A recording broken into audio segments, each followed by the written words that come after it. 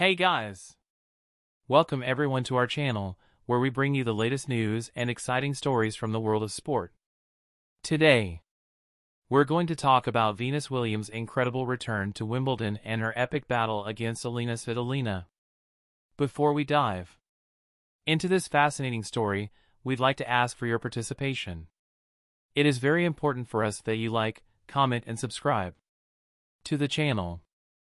These actions motivate us to continue bringing quality content and help us reach more people. So if you're ready to get involved and be a part of this passionate sports community, don't forget to like, comment, and subscribe. Now, let's relive that exciting moment. Venus Williams makes her return to Wimbledon after a fall, but ends up being defeated.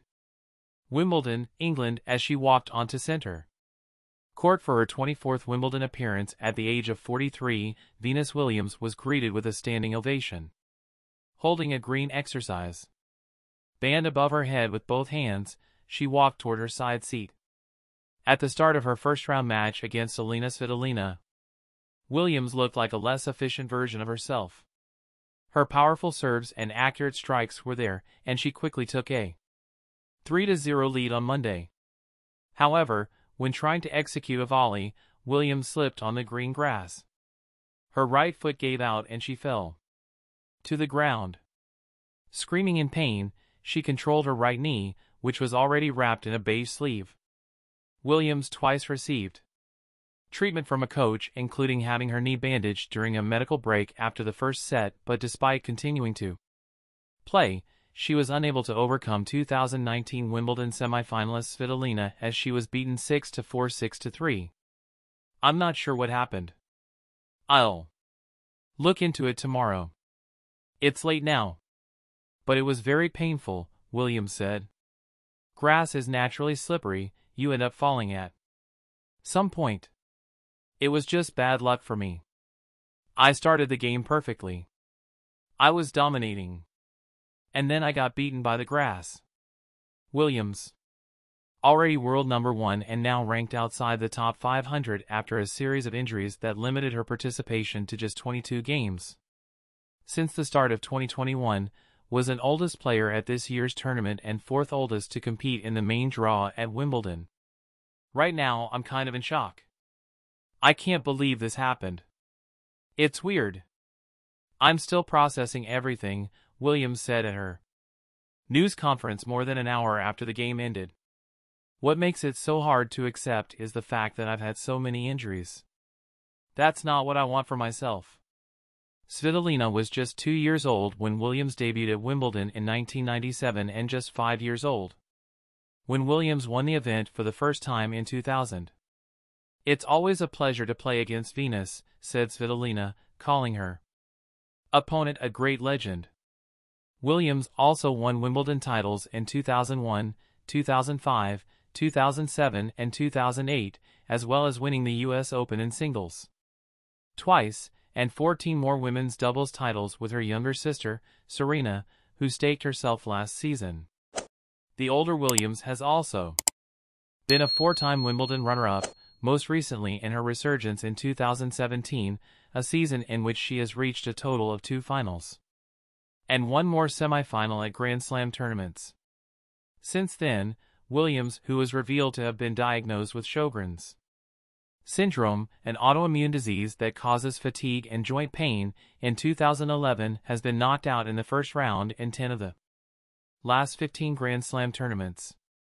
There were some classic Williams moments on Monday, such as serves that reached speeds of up to 117 miles per hour. And powerful forehand and backhand shots that resulted in winners or forced errors by Svitolina. However, there were also 33 unforced errors, 18 more than Svitolina. Williams' total included 8 double faults. The fall that silenced the stadium occurred just 12 minutes into the match. As she remained on the ground, her left leg smeared with chalk, it looked like she needed to stop. The chair umpire rushed over to check on Williams' condition, and Svitolina also stepped forward, holding a white towel to place under Williams' head. I'm a competitor. This is what I do for a living. I did my best today, Williams later said. I played a lot of games in 1A. Lot of games while I was injured. It's kind of my specialty. I just didn't realize it today. Still, the crowd certainly appreciated the persistence and effort shown by Williams on Monday, rising to their feet to applaud her as she left the court with a quick wave and a slight limp. During the game, there were many chants of "Go Venus," or "You can do it," coming from the stands. The truth is that both players are well liked by the public, and Svitolina, 28, also received support from her fans and attendants.